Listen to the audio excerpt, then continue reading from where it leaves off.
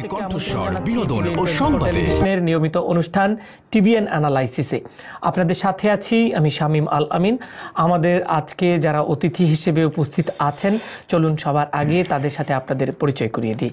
আমাদের সাথে রয়েছেন অত্যন্ত সম্মানিত অ্যাটর্নি শেখ সেলিম, আপনাকে অসংখ্য ধন্যবাদ আমাদের সাথে যুক্ত হবার জন্য। এবং একই সাথে রয়েছেন হাসানুজ্জামান হাসান, তিনি কমিউনিটি অ্যাক্টিভিস্ট এবং রাজনীতি বিশ্লেষক। আমরা তাদের সাথে আলোচনা করব এবং আপনাদেরকে যেটি সবসময় আমরা জানাই, সমকালীন নানা বিষয় নিয়ে আমরা আলোচনা করব। তবে আমরা যেটি জানি যে আপনাদের অভিবাসন সংক্রান্ত নানা বিষয়ে আপনাদের প্রশ্ন থাকে, যেটি আমরা শুরু করেছিলাম কিন্তু এখনও চলছে। এই বিষয়েও আমরা নিশ্চয়ই আপনাদের অনেক প্রশ্ন নিব। তবে আপনাদের যদি সমকালীন বিশ্ব সম্পর্কিত যদি কোনো প্রশ্ন থাকে, আমরা আশা করব সেই বিষয়েও আপনারা প্রশ্নের উত্তর দেবেন। এই এখন সবচেয়ে বেশি আলোচিত হচ্ছে সিরিয়ার সাথে যে সংকট, সেই সংকটের ক্ষেত্রে যুক্তরাষ্ট্রের মিসাইল হামলা এবং তার পরিপ্রেক্ষিতে রাশিয়ার সাথে যে সম্পর্ক। আমাদের হাতে একটি রিপোর্ট আছে, secretary of state Rex Tillerson তিনি মস্কো সফর করেছেন। এই বিষয়ে একটি রিপোর্ট আমরা দেখে তারপর একটু আলোচনায় যেতে চাই। যুক্তরাষ্ট্র রাশিয়ার মধ্যে চরম বৈরী সম্পর্কের মাঝেই মস্কোতে হয়ে গেল দুদেশের পররাষ্ট্রমন্ত্রীদের বৈঠকে রাশিয়ার পররাষ্ট্রমন্ত্রী সের্গেই ল্যাভরভ এবং যুক্তরাষ্ট্রের সেক্রেটারি অফ স্টেট রেক্স টিলারসনের এই বৈঠকে সিরিয়ায় আসাদ সরকারের রাসায়নিক হামলা এবং এর জবাবে যুক্তরাষ্ট্রের ক্ষেপণাস্ত্র হামলা নিয়ে দুজনের মধ্যে উত্তপ্ত বাক্য বিনিময় হয়। ট্রাম্প প্রশাসনের পররাষ্ট্রনীতিকে অসঙ্গতিপূর্ণ উল্লেখ করে যুক্তরাষ্ট্রের স্টেট ডিপার্টমেন্টে পদ খালি থাকার নিন্দাও জানান ল্যাভরভ। ওয়াশিংটনের অস্পষ্ট ও পরস্পর বিরোধী দ্বিপাক্ষিক ও আন্তর্জাতিক এজেন্ডা নিয়ে আমাদের অনেক প্রশ্ন আছে। সম্প্রতি আমরা সিরিয়ায় খুব ভয়ঙ্কর হামলা দেখেছি। আমরা বিশ্বাস করি এ ধরনের ঘটনা ভবিষ্যতে আর ঘটবে না। এত কিছুর পরও সন্ত্রাস বিরোধী অভিযানে যুক্তরাষ্ট্রের সাথে কাজ করার ইচ্ছা প্রকাশ করেন ল্যাভরভ। সফর এসেছেন, সন্ত্রাস মোকাবিলার ক্ষেত্রে একসাথে কাজ করার বিষয়ে আপনার সফর একটি ভালো সুযোগ তৈরি করবে। অন্যদিকে secretary of state Rex Tillerson আরও বেশি কূটনৈতিক ছিলেন। বৈঠকে তার কথার মধ্য দিয়ে বুঝিয়ে দেন বন্ধুত্ব বজায় রাখতে তাদের এই বৈঠক কতটা গুরুত্বপূর্ণ। দুদেশের বন্ধুত্বের জন্য এই বৈঠক খুবই গুরুত্বপূর্ণ। এর মাধ্যমে আমরা আমাদের একই উদ্দেশ্য খুঁজে বের করতে পারবো। কোনো বিষয়ে আমাদের দ্বিমত রয়েছে এবং কেন এই দ্বিমত তা খুঁজে বের করতে এই বৈঠক সাহায্য করবে। যেহেতু আমরা দুজনেই একমত, তাই আমাদের যোগাযোগ সবসময় থাকবে। বৈঠকের আগে টিলারসন সিরিয়ায় রাসায়নিক হামলার জন্য আসাদ সরকারকে দায়ী করলে দুজনের মধ্যে বাকবিতণ্ডা হয়। তানজিনা অন্ত, TBN 24 নিউজ ডেস্ক। সুপ্রিয় দর্শক, আপনার রিপোর্টটি দেখছিলেন। আমরা আলোচনায় যেতে চাই। আমরা একটু আপনার মাধ্যমে যাব। হাসানুজ্জামান হাসান, আপনি একটু বলবেন এই রিপোর্টটির প্রেক্ষিতে আপনার মতামত বা প্রতিক্রিয়া। এক্সপেকটেশন এইটাই ছিল, বাস্তব অবস্থাটা এইটাই যে রাশিয়া এবং যুক্তরাষ্ট্রের যে সম্পর্ক, এটা কখনো মসৃণ ছিল না এবং কখনো না, যেটাকে প্রেসিডেন্ট ট্রাম্প ইলেকশনের সময় হিলারি ক্লিন্টনের বিরুদ্ধে ব্যবহার করেছেন।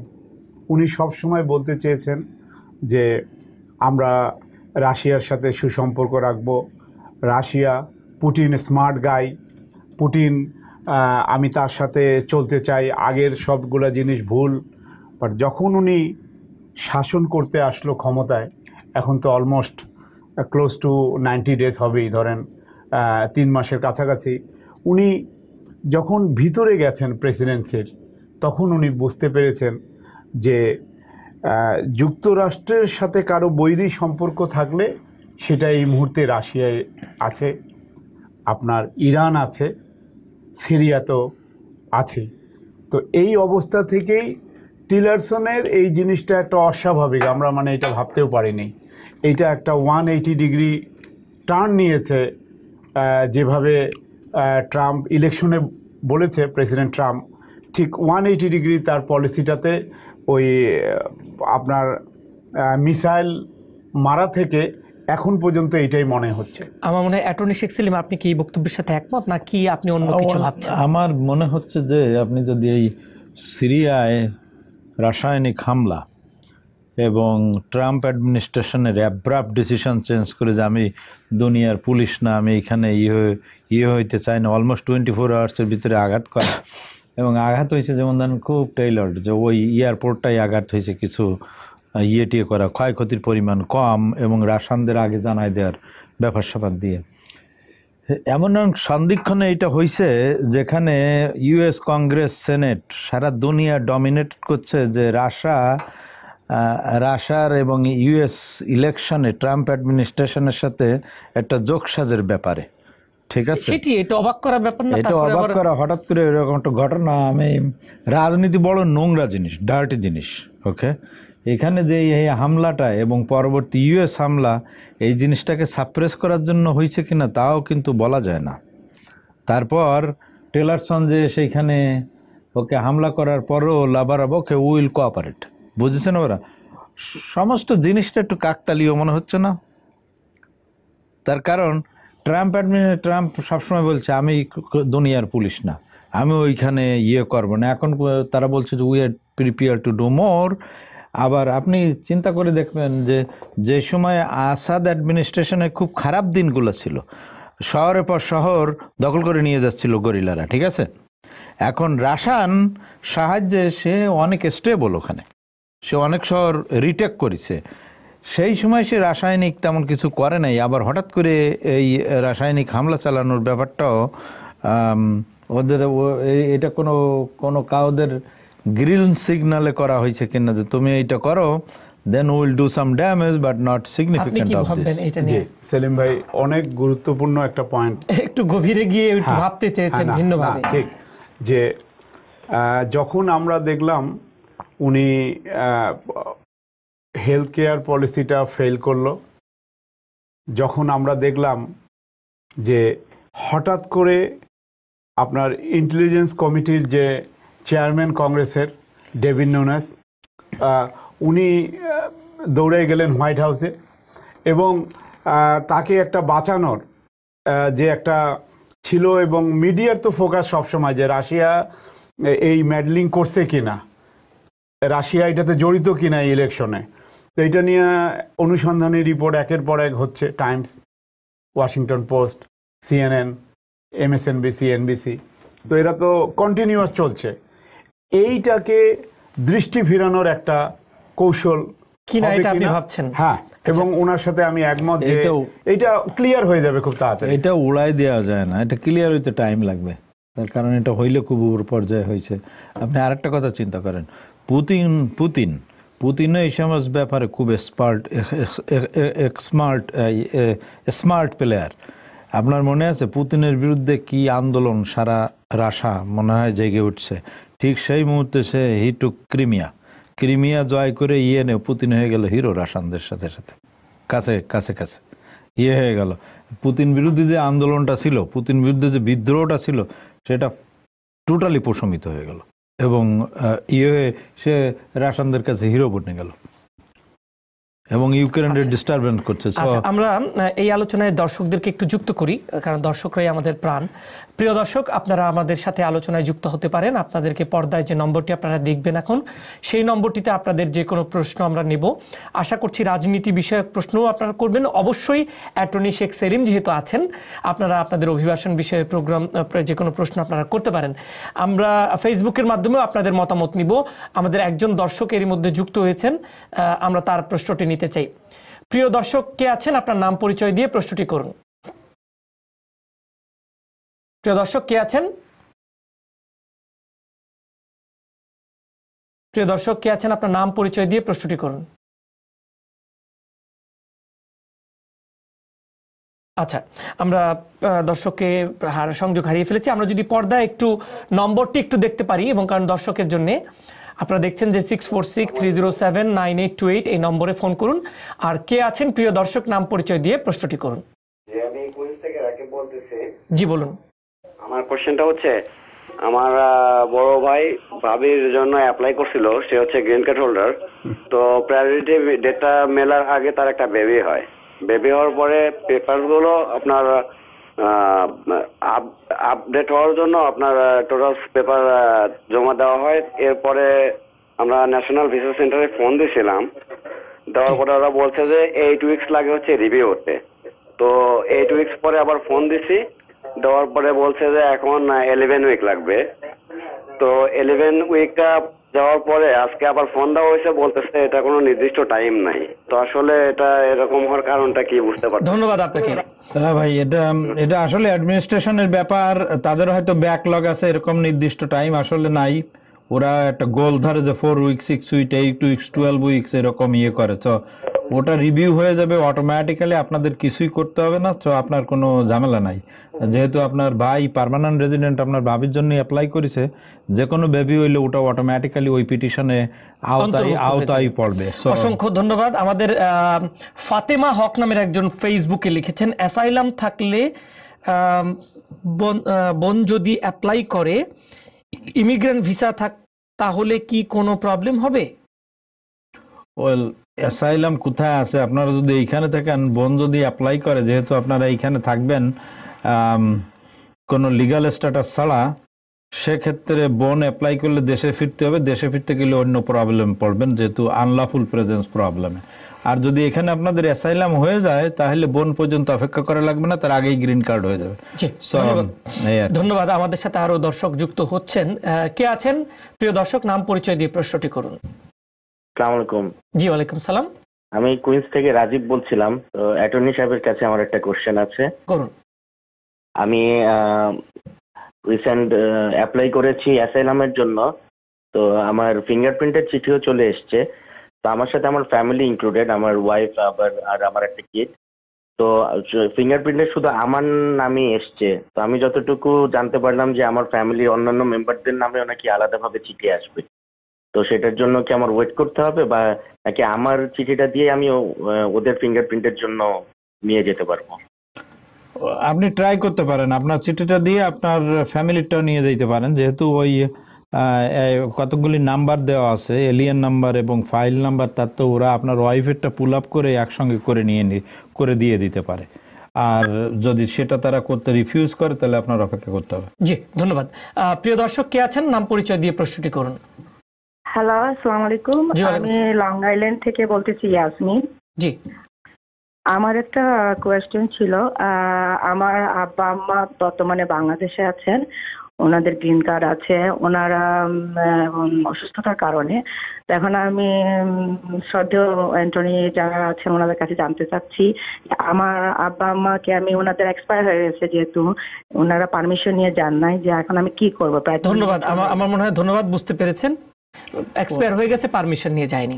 ওকে, ওনাদের গ্রিন কার্ড যদি ভ্যালিড থাকে তাহলে হয়তো ওনারা আসতে পারেন। ডক্টরের লেটার ওইগুলা নিয়ে আসলে, মেডিকেল প্রুফ যে অসুস্থতা আছে ওনাদের, যে কারণে আসতে পারে না সেটা ওনাদের সামর্থ্যের বাইরে ছিল, তাহলে হয়তো কোনো অসুবিধা করবে না। জি, একটি প্রশ্ন আছে যেটি আমরা হাসানুজ্জামান হাসান আপনাকে করতে চাই। সৈয়দ কামরুল নামের একজন প্রশ্ন করেছেন, যিনি কবি, আমি সম্ভবত ওনাকে চিনি। Y America is now ইনসিস্টিং Russia on joining NATO? এর পেছনে কারণ কি আছে? এখন ইনসিস্ট করছে, এবং আজকেও এই বিষয়ে কিছু কথাবার্তা হয়েছে। ন্যাটো মহাসচিব আছেন যুক্তরাষ্ট্রে, তিনি সফর করতে। হ্যাঁ, ন্যাটোটা গঠনই তো হয়েছে এই রাশিয়ার আগ্রাসনের বিরুদ্ধে। ওই যে আমরা একটু আগে আলোচনা করছিলাম যে এটার পিছনে কোনো কারণ আছে নাকি, এইটাই তো কারণ। তাহলে ওই যে উনি বললেন ক্রাইমিয়া, এটা তো তাহলে দিয়ে দিতে হবে। স্বাধীন একটা রাষ্ট্রে, সার্বভৌম একটা রাষ্ট্রে সে হামলা করে ওইটা দখল করলো। তো ন্যাটোর কাজেই হচ্ছে ওই যে বাল্টিক যে নেশনগুলো আছে, তারপরে আপনার ইউরোপ, তারপরে আপনার এই আমেরিকা, এইটাকে রক্ষা করা। তো আমি এইটা সম্ভাবনা দেখি না, যে যেভাবে বলো। আচ্ছা, ঠিক আছে, দেখি। ধন্যবাদ আপনাকে। কে আছেন প্রিয় দর্শক? আপনার নাম পরিচয় দিয়ে প্রশ্নটি করুন। হ্যালো। জি, বলুন। আমি মিশিগান থেকে বলতেছি। জি ভাই, বলুন। আমার আম্মা আমার ছোট ভাইয়ের জন্য অ্যাপ্লাই করছে, বুঝছেন, আনমেরিড অবস্থায়। আচ্ছা। But over 21। হ্যাঁ, তো এখন আপনার সে ইন্টারভিউ দিয়ে দিছে, দেওয়ার পর তাকে ওরা বলছে যে ইনকোয়ারি করবে। হ্যাঁ, তো এখন এই ইনকোয়ারি করতে কতদিন সময় কতদিন পরে ভিসা পাওয়া যাবে? ভাই, আমেরিকান এমবাসির এই ইনকোয়ারি স্টাফ খুবই কম। সো ইনকোয়ারি কি ইনকোয়ারি করবে তার উপরে, অনেকের ফিঙ্গারপ্রিন্ট ক্লিয়ার হয় না, সিকিউরিটি ক্লিয়ারেন্স হয় না, যার জন্য না ওর ওর বড় ওই বিয়ে করছে কি এটা জানার জন্য আর কি। ওকে, তাহলে তো স্পট ইনকোয়ারি করবে আপনাদের বাড়ির আশেপাশের লোকজন, ওইদিকে যে লোক পাঠাইতে পারে, লোক পাঠাই দেখতে পারে যে এই লোককে ছবি নিয়ে যাইতে পারে যে একে চিনো কিনা, এর ছেলে মেয়ে কয়টা, কয়টা, এইভাবে। এখন কতদিন লাগবে সেটা বলা যায় না, ইউজুয়ালি 2 থেকে 3 বছর লেগে যায়। আমার দুটো প্রশ্ন এখানে ফেসবুকে আছে, একটু চট করে বলে ফেলি। ফাহমিদা কাজী তিনি বলছেন সিটিজেন হওয়ার পর ভাইদের জন্য রিসেন্ট অ্যাপ্লাই করলেন তিনি, যদি ট্রাম্প প্রশাসনের প্রসেস বন্ধ করে দেয় তাহলে কি তার ভাইদের অ্যাপ্লিকেশন তিনি ফার্স্ট অ্যাপ্রুভ লেটার পেয়েছেন? ওকে, ট্রাম্প অ্যাডমিনিস্ট্রেশন কি করবে না করবে সেটা বলা যায় না, এটা স্পেকুলেটিভ। বাট ইউজুয়ালি কোনো আইনে যদি কাউকে অ্যাপ্লাই করা হয়, তার যদি ওই আইন বন্ধ করে দেওয়া হয় তো একটা ডেডলাইন দিয়ে দেওয়া হয়, এর ভিতরে যারা অ্যাপ্লাই করবে তারা আসতে পারবে, এরপরে যারা আর করা যাবে না। ধন্যবাদ। সেকেন্ড আরেকটি প্রশ্ন আছে, সেটি হচ্ছে আবুল কালাম আজাদ, তিনি কুয়েত থেকে বলছেন যদিও, কিন্তু তার ছেলে স্টুডেন্ট ভিসায় এখানে আছেন, তিনি জানতে চাইছেন দেশে যেতে পারবে কিনা। স্টুডেন্ট ভিসা নিয়ে আসলে যদি স্কুলে এনরোল থাকে, স্কুলের I-20 থাকে এবং আইডি থাকে, তাহলে দেশে যে কোনো জায়গায় ভ্রমণ করে আসতে পারে। ধন্যবাদ আপনাকে। সুপ্রিয় দর্শক কে আছেন, এবার আপনি টেলিফোনে আপনার নাম পরিচয় দিয়ে প্রশ্নটি করুন। আসসালামু আলাইকুম। জি ওয়ালাইকুম সালাম। জি ভাই, আমি ব্রুকলিন থেকে বলছি, হাসান। জি, কোথা থেকে বলছেন? ব্রুকলিন থেকে হাসান বলছি ভাই। জি বলুন ভাই। ব্রুকলিন থেকে হাসান। জি প্রশ্ন বলেন। জি জি, আমার সেলিম ভাইয়ের কাছে একটা প্রশ্ন। জি জি, আমার একটা পাল্যপুত্র আছে, এখন এটা লাগে কি অ্যাপ্লাই করা যাবে? পাল্যপুত্র কোথায় আছে? বাংলাদেশে না এখানে? বাংলাদেশে। এখানে আপনার হাসান নামে তো মনে আছে আপনি মুসলমান, মুসলমানের পাল্যপুত্র হয় না ভাই, অ্যাডাপ্টেশন চলে না, যদিও মানুষ করে, কিন্তু আর বাংলাদেশে মুসলিম আইনে অ্যাডাপ্টেশন পাল্য বা দত্তক নেওয়ার আইন নাই, সুতরাং ওইটা আনতে আপনার অসুবিধা হবে। আপনার অ্যাডভাইস হচ্ছে কি এই পাল্যপুত্রের কোনো অরফানেজে যায়, অরফানেজ মানে এতিমখানায় দিয়ে দিয়া, কিন্তু অ্যাডাপ্টেশন করে তো আমাদের অভিজ্ঞতা আমি শুনেছি যে অনেকেই নিয়ে এসছে। না, ওটা একসময় ওই ইয়েতে দিত, গার্ডিয়ানশিপে দিতে, এখন আর বাইরে দেয় না, এটা আমেরিকার ভিতরে গার্ডিয়ানশিপটা হতে হয়। কিন্তু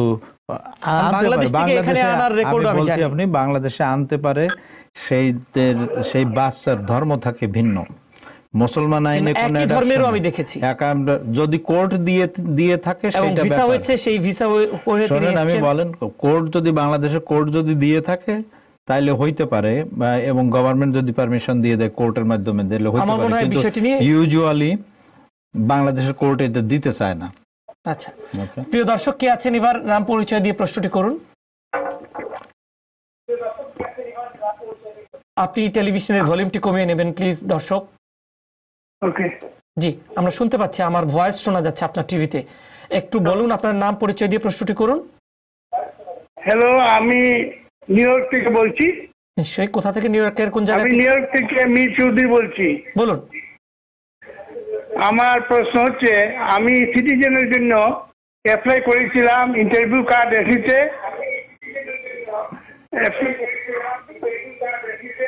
কিন্তু আমার নো ইনকাম, আমি কখনো কোনো কাজ করি নাই, এমত অবস্থায় আমি কি করব?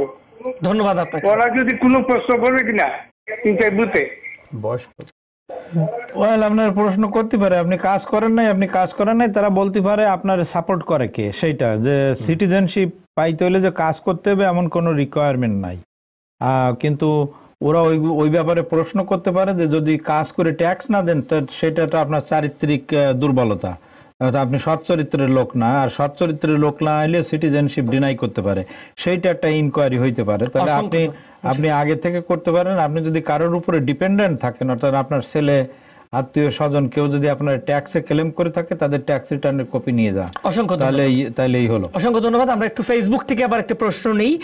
উৎপল বৈদ্য তিনি বলছেন তার ভাইয়ের বয়স 24, তার মা অ্যাপ্লাই করেছেন, কতদিন লাগতে পারে? তার ভাইয়ের বয়স 24, তার মা অ্যাপ্লাই করেছেন। মা সিটিজেন না গ্রিন কার্ড? কিছু নাই, কারণ ফেসবুকে ওকে, সিটিজেন হইলে 10 বছরের মতো লাগবে, আর পার্মানেন্ট রেসিডেন্ট হইলে 9 বছর 10 বছরের, মানে প্রায় 9 বছরের মতো লাগবে। সিটিজেন হইলে 1 বছর কম লাগতে পারে। আচ্ছা আচ্ছা। আর ইনামুল হক সজীব তিনি বাবা মা যদি পার্মানেন্ট রেসিডেন্ট হন থেকে সিটিজেন হয়, পার্মানেন্ট রেসিডেন্ট থেকে সিটিজেন হয়, তাহলে 21 বছরের উপরে ছেলে মেয়েদের কেসগুলো কতদিন লাগতে পারে? একই উত্তর, অলমোস্ট একই উত্তর। অসংখ্য ধন্যবাদ। কে আছেন প্রিয় দর্শক, নাম পরিচয় দিয়ে প্রশ্নটি করুন। জি শুনছি ভাই, বলুন।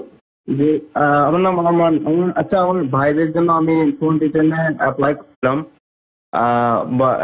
আপনার ইউএসসিআইএস অ্যাপ্রুভ করে এনবিসিতে পাঠাইছে।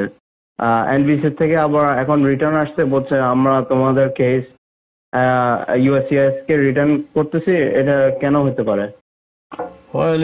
রিটার্ন করে ওখানে বলে দেয় যে কি কারণে রিটার্ন করছে।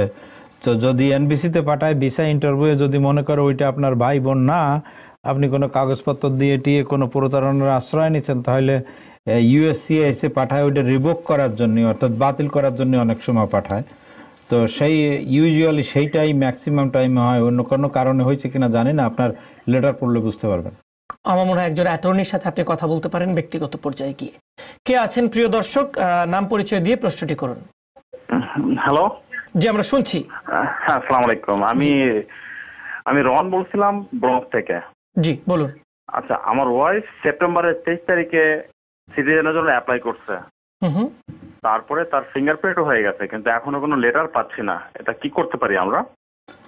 আপনার অপেক্ষা করতে হইতো ইন্টারভিউ লেটারের জন্য, সো তেমন কিছু করার নাই, অপেক্ষা করা ছাড়া। যোগাযোগ করতে পারে কোনো পর্যায়ে? যোগাযোগ করতে পারে, বেশ 4-5-6 মাস হওয়ার পরে যদি না পান তাহলে যোগাযোগ করেন তাদের কাছে, ইনফো পাস নিয়ে যে বলতে পারেন কি স্ট্যাটাসে আছে, কতদিন লাগতে পারে, ইত্যাদি ইত্যাদি।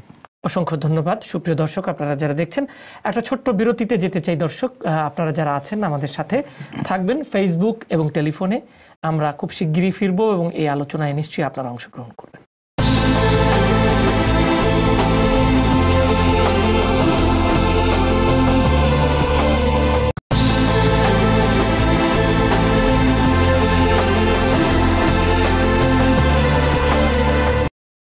সুপ্রিয় দর্শক, আরও একবার আমন্ত্রণ TBN 24 টেলিভিশনের নিয়মিত অনুষ্ঠান TBN অ্যানালাইসিসে।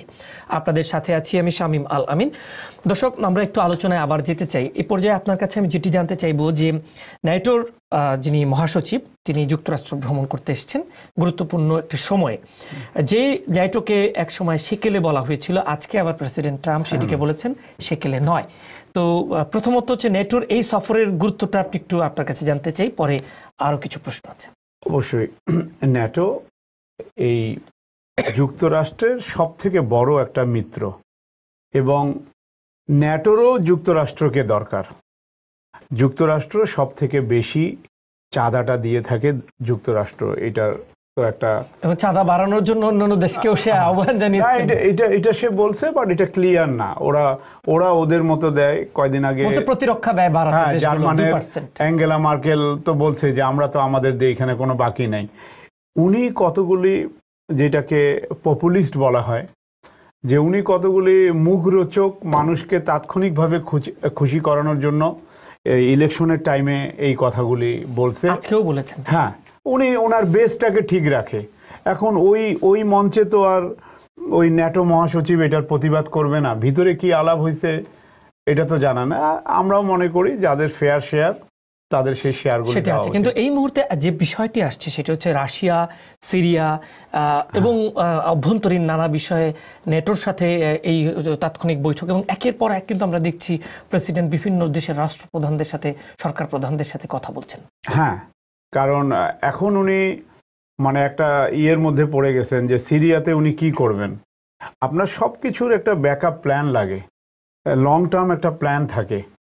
আপনি রাষ্ট্রদূত নিকি হিলি ইউনাইটেড নেশনসে বলছে যে আমরা আসাদকে দরকার হলে মাইনাস করব, কিন্তু এটা টিলারসন বা কিন্তু বলে না, জেমস ম্যাটিস বলছেন না, না তারা কিন্তু বলে না। এবং প্রেসিডেন্ট ট্রাম্প পরিষ্কার করে নেক্সট স্টেপটা কি উনি বলল যে 75 জন বেবি দেখে আমরা যেটা জানলাম যে এটা নাকি ইভাঙ্কার খুব হৃদয় ছুঁয়ে গেছে, ওনারা কাছে থেকে এগুলি দেখছে প্রথম, আগে তো দেখে নাই। তো এর আগে কিন্তু এই কেমিক্যাল গ্যাস যেটা বলতেছে সিরিয়ান, তো এইটা কিন্তু 1400 লোক কিন্তু মারা গেছে।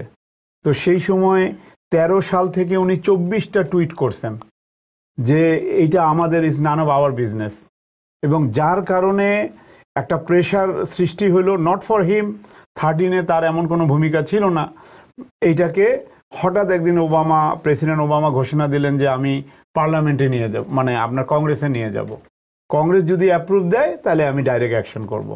হিলারি ক্লিন্টন কিন্তু এই বিমান স্ট্রাইকের পক্ষে ছিলেন, কিন্তু ওবামা ছিলেন না। এখন উনি এতদিন এটার বিরোধিতা করলেন, এখন রাশিয়াকে 1 ঘন্টা আগে বলে দিল যে তোমরা ওইখান থেকে চলে যাও।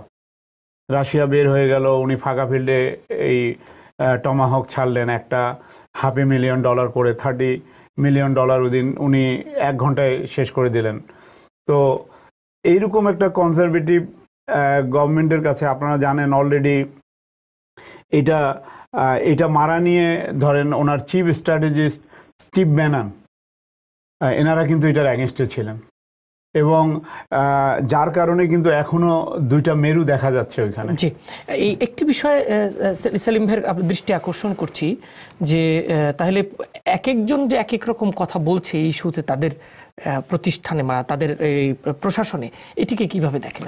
এটা একটা ট্রাম্প অ্যাডমিনিস্ট্রেশনের একটা দুর্বলতা। এটা মনে হচ্ছে যে ট্রাম্প তার পলিসিতে কনসিস্টেন্সি নাই, তার যে অ্যাডমিনিস্ট্রেশনের যে গভর্নিং টিম, সেই টিমের ভিতরে সামঞ্জস্য কম, এবং ট্রাম্প অ্যাডমিনিস্ট্রেশন বা প্রেসিডেন্ট ট্রাম্প মানে তাদের কাছে তার পলিসি ক্লিয়ার করে নাই, সেটারই ফল, যার জন্য আপনি বিভিন্ন রকমের প্রায় যেহেতু হচ্ছে, এবং এটি পৃথিবীর সবচেয়ে শক্তিশালী দেশ, পৃথিবীর সবচেয়ে সুন্দর দেশ, তো সেই দেশের প্রশাসনের এই জায়গাটিতে সমন্বয় আনবার জন্য তো একটা প্রচেষ্টা থাকা দরকার। প্রচেষ্টা হয়তো ভিতরে চলছে, যেটা আপনি জানি না। ধন্যবাদ। আমার মনে হয় আপনার কাছে অনেক বেশি প্রশ্ন চলে এসছে, আমার মনে হয় নিতে হবে ফেসবুকে এবং একই সাথে টেলিফোনে।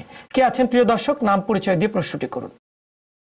আমি ফাতেমা আক্তার। আসসালামু আলাইকুম। আমি ফাতেমা আক্তার। হ্যাঁ, আমি গত বছরে জুলাইয়ের 22 তারিখে আমার একটা ছেলে মেয়ের জন্য অ্যাপ্লাই করছি। আমার 5 বছরের মেয়ে আর পরে আগে ছেলে, 2 জনের জন্য অ্যাপ্লাই করছিলাম। আমি আসছি গত বছর। এখন আজ পর্যন্ত কাগজপত্র, ওরা date of birth, school certificate, যা খাওয়ার আর ডাক্তারি সার্টিফিকেট, ওগুলো আমরা দিচ্ছি, কিন্তু এখন আমি কোনো খবর পাই নাই যে কার্যক্রম কতটুকু এগোইছে বা আমাদের ওগুলা পাইছে নেই। ধন্যবাদ আপনাকে। এগুলা আজকাল ওখানে ফোন করা যায়, তাছাড়া ওই ইমেলে, ইন্টারনেটে ওই ইনকোয়ারি দেওয়া যায়, ওইখানে কতগুলো রিসিট নোটিশ দেয়, সেইখানে নাম্বারগুলো দিলে দেখা যায় যে ওরা ওইটা পালো কি পাইলো না, বা ওরা অনেক সময় পেয়ে ওইটা আপডেট করে না, মানে দেখায় না, সেটাও হইতে পারে। আপনি ফোন করেও দেখতে পারেন যে ওইগুলা পেলো কিনা। আমার মনে হয় আমাদের আরো কিছু প্রশ্ন আছে, একটু নিয়ে নেই। কে আছেন প্রিয় দর্শক? নাম পরিচয় দিয়ে প্রশ্নটি করুন। হ্যালো, আসসালামু আলাইকুম। জি, ওয়ালাইকুম আসসালাম। জি বলুন। আসসালামু আলাইকুম, আমি সাইদ বলছি ব্রুকলিন থেকে। জি বলুন ভাই। হ্যাঁ, আমার কোশ্চেনটা হলো, আমি আমার প্যারেন্টস এর জন্য অ্যাপ্লাই করছি। ওদের ইন্টারভিউ হয়েছে জুনের 28 তারিখ লাস্ট ইয়ার। তো ইন্টারভিউতে কোনো কিছু জিজ্ঞেস করে নাই, ওদেরকে বলছে ভিসা নিয়ে যাওয়ার জন্য। কিন্তু 1 মাস পরে আমার কাছে মেল পাঠালো যে আমার ফাদারের 1991-এর কোনো ডকুমেন্টস লাইক পাসপোর্ট অথবা পে স্টাফ অথবা কোনো বিল আছে কিনা 1991।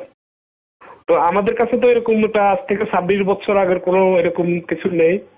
তারপরেও স্থানীয় গভর্নমেন্ট থেকে, যেটা প্রশাসন থেকে লিখে দিয়েছে যে উনি এই অবস্থানে ছিল, কিন্তু ওরা সেটা অ্যাকসেপ্ট করে নাই। এখন আপনাদের কোনো সাজেশন আছে? কোনো সাজেশন আপনি কি শুনলাম আপনার ফাদার 1991-এর পে স্টাফ আছে কিনা, আছে কিনা, কি ধরনের কেস করেছে, কে করেছে, সেগুলো আপনি বলেন নাই। এবং এটা কোথায় চেয়েছে?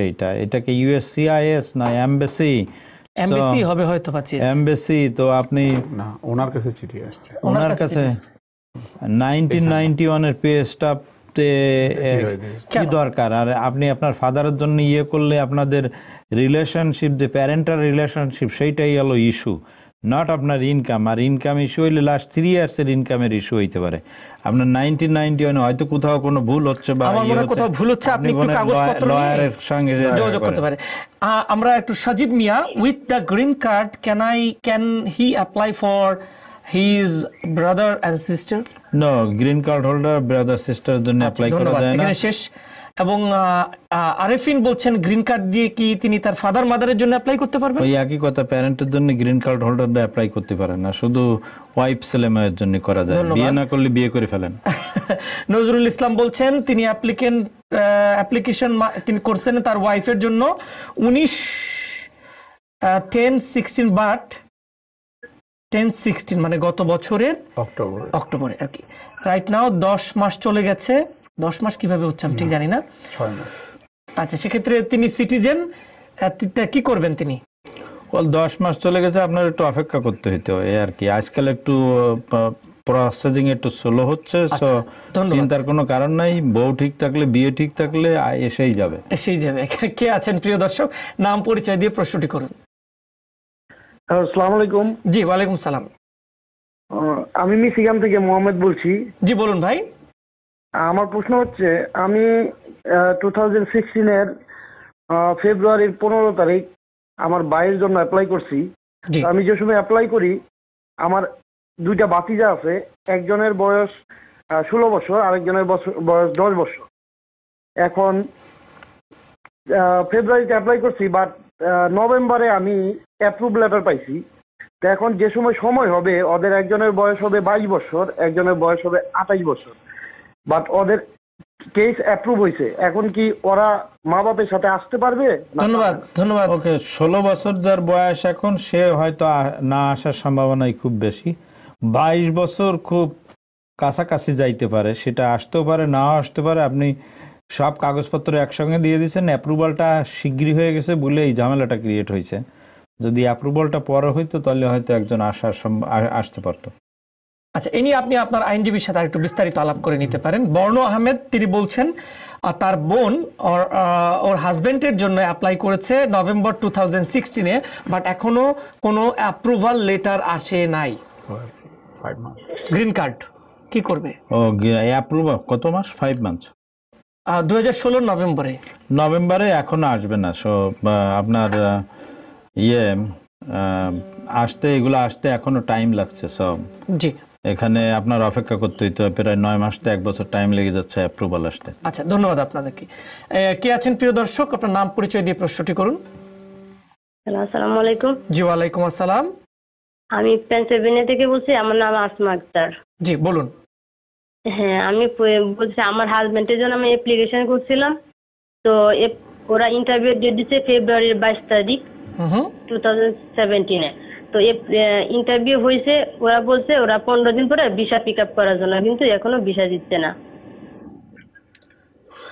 আপনি ইনকোয়ারি করতে পারেন, তার কারণ ভিসা দিয়ে দেওয়ার কথা, হয়তো অন্য কোনো ইনফরমেশন পাইতে পারে, তো মনে হয় ভিসা হয়ে যাবে খুব শীঘ্রই। আপনারা ইনকোয়ারি করে দেখেন যে তারা কি কারণে অপেক্ষা করে। অসংখ্য ধন্যবাদ। কে আছেন প্রিয় দর্শক, নাম পরিচয় দিয়ে প্রশ্নটি করুন। প্রিয় দর্শক কে আছেন, নাম পরিচয় দিয়ে প্রশ্নটি করুন। আসসালামু আলাইকুম। জি, ওয়ালাইকুম সালাম। আমি সবুজ পাটোয়ারি, ইউএস সিটিজেন, ফ্রান্স থেকে ফোন করছি। জি, বলুন।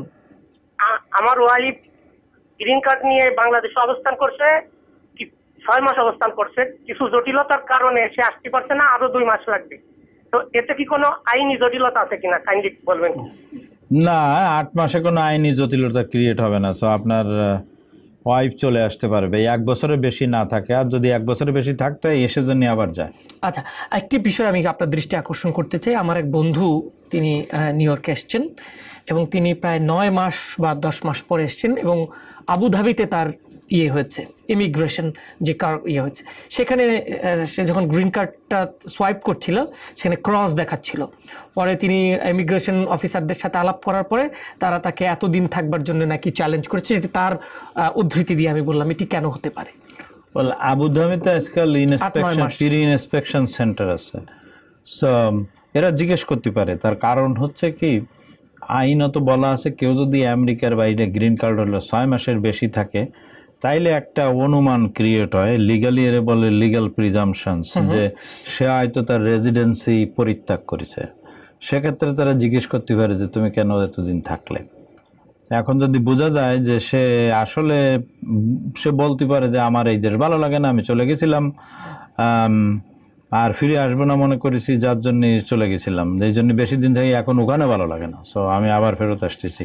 তাইলে তার ইন্টেনশনটা ক্লিয়ার হয়ে গেল এখানে যে সে এটা পরিত্যাগ কি করেছে, তখন তারা ঝামেলা করতে পারে। এই আচ্ছা, যাই হোক, তারপরে তাকে শেষ মুহূর্তে ছেড়েছে, কিন্তু অনেক শর্ত সাপেক্ষে তাকে ছেড়েছে বলে আর কি আমরা জেনেছি।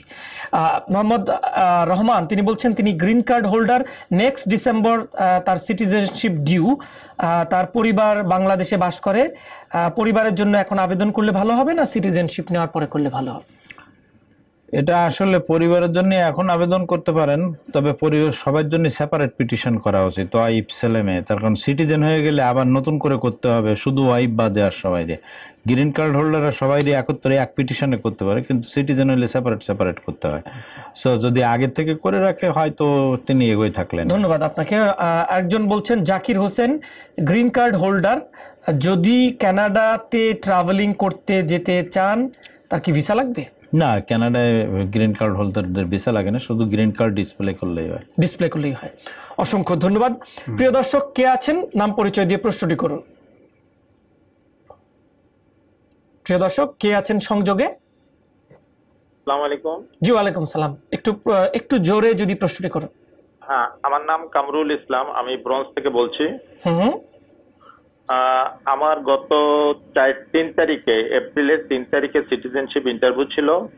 আমি ইন্টারভিউতে অ্যাটেন্ড করেছি এবং পরীক্ষায় পাশ করার পরে তারা আমাকে একটা কাগজ দিচ্ছে, you pass the test of English and US history and government.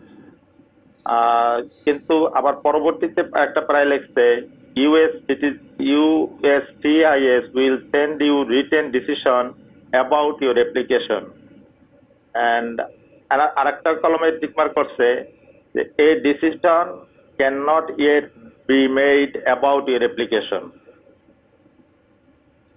ধন্যবাদ। ওকে ভাই, এটা তেমন কোনো ব্যাপার না। আপনার কোনো কারণ হয়তো আগের ফাইলটা নাই, অথবা যদি কোনো অ্যারেস্ট থেকে থাকে, কোনো নেগেটিভ ইনফরমেশন থেকে থাকে, তখন সুপারভাইজারি রিভিউর পরে করে, সেটা আপনি ভালো জানেন। ওটা ইউজুয়ালি লেখছে যে এখন ডিসিশনটা নেওয়া যাচ্ছে না, সো আপনার অপেক্ষা করতেই তো খুব বেশি দিন লাগে না এই সমস্ত কেসের ডিসিশন। ধন্যবাদ, আমার মনে হয় ধন্যবাদ, আপনি উত্তর পেয়েছেন। কে আছেন এরপর আমাদের সাথে সংযোগে? নাম? জি, হ্যালো, আসসালামু আলাইকুম। জি, বলুন। জি, আসসালামু আলাইকুম ভাইয়া। জি, আমরা শুনছি, বলুন ভাই। জি ভাইয়া, আমি নিউ ইয়র্ক থেকে বলছি, ব্রুকলিন থেকে। জি, আমার 2টা বাচ্চার ইন্টারভিউ হয়েছে 9 তারিখ। তো ওদের যে স্পন্সরটা আমি দিচ্ছি, ওরা বলছে যে স্পন্সরটা আরো হাই লাগবে, এটা হবে না। তো এখন কি আমি সেম লোকের আবার স্পন্সরটা দিতে পারি? এই ইয়ারের ওনার ইনকাম আগের থেকে আরো হাই, 13,000 এর মতো। ইউজুয়ালি গত 2 বছর বা গত বছরের যদি ইনকাম কোয়ালিফাই না করে, ওরা এই বছরেরটা দিয়ে অ্যাকসেপ্ট না করতে পারে। ইউজুয়াল রিকোয়ারমেন্ট হচ্ছে লাস্ট 3 ইয়ার্সের ইনকাম কোয়ালিফিকেশন দরকার হয়। সো অন্য যে আছে কার থেকে জয়েন্ট স্পন্সর যার ইনকাম গত লাস্ট 3 ইয়ার্স হাই আছে কভার করে, তার কাছ থেকে নিলে ভালো। এটা ভালো। কে আছেন প্রিয় দর্শক, নাম এবং পরিচয় দিয়ে প্রশ্নটি করুন। প্রিয় দর্শক, কে আছেন এবার আমাদের সাথে সংযোগে? আসসালামু আলাইকুম ভাই। জি, ওয়ালাইকুম সালাম। আমি ব্রঞ্জ থেকে নিজাম বলছিলাম। জি, অ্যাটর্নি শেখ সেলিম এর কাছে আমার প্রশ্ন ছিল। বলুন ভাই। 1996-এ আমি আসছিলাম আমেরিকায়, 5 বছর থেকে আমি চলে গেছি। এরপরে আমার ভাই অ্যাপ্লাই করে নিয়ে আইছে আমেরিকায়। এখন আমি সিটিজেন নিছি, নেওয়ার পরে পাসপোর্ট বানানোর জন্য অর্ডার দিছি, পাসপোর্টটা চলে আসে নাই। কয়েক মাস অপেক্ষা করে আমি পাসপোর্টের ওখানে গেছি, ওরা বললো যে এখনো প্রসেসিং এ আছে।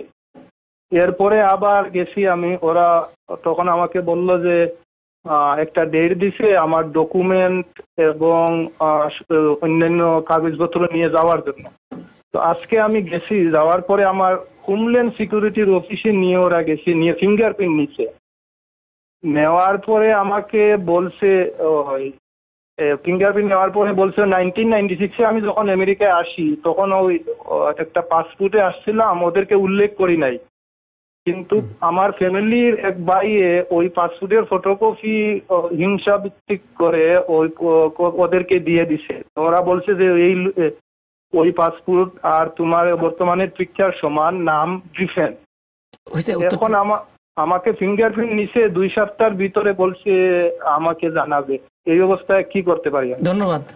তাহলে আপনার অপেক্ষা করতে হইতো। আপনার আত্মীয় স্বজন যারা আছে তারা আপনার বড় উপকার করেছে, অন্য ইনফরমেশনটা পাসপোর্টটা দিয়ে যায় একটা ইয়ার ক্রিয়েট হয়েছে। আপনি হয়তো ভিসা পাওয়ার সময় আগে এখানে ছিলেন বা অন্য নাম, অন্য ডেট অফ বার্থ, অন্য কিছু কোনো নেগেটিভ বা খারাপ ইনফরমেশন ছিল, ভুল বা ইনফরমেশন ছিল, সেটা আপনি ডিক্লেয়ার করেন নাই। সো আপনি প্রতারণার আশ্রয় নিয়েছেন, যার জন্য এই ঝামেলাটা হচ্ছে। সো যেহেতু আপনি সিটিজেন হয়ে গেছেন তখন আপনার এই ঝামেলাটা চলে যাবে, বাট একটু বেগ পেতে হচ্ছে আর কি। ধন্যবাদ আপনাকে। কোনো ধরনের ঝামেলা বা প্রতারণা যে যেখান থেকেই মানে করার চেষ্টা করেন সেটি না করাই ভালো, সেটি কোনো সমাজই সমর্থন করেন না।